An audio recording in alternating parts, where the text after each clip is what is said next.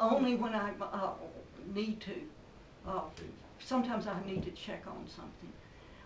Did I say this already? Did I write this? You know, or how old was this character then? Or something like that. Right now, you know, you have to read things so many times.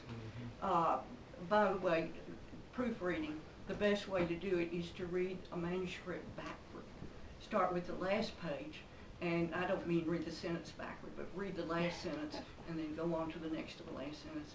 And that way you can pick up any errors that you've made.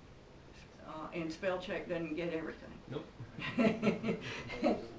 So that's, you know, by the time you've done a lot of proofreading too, it doesn't encourage you to read much of your stuff again.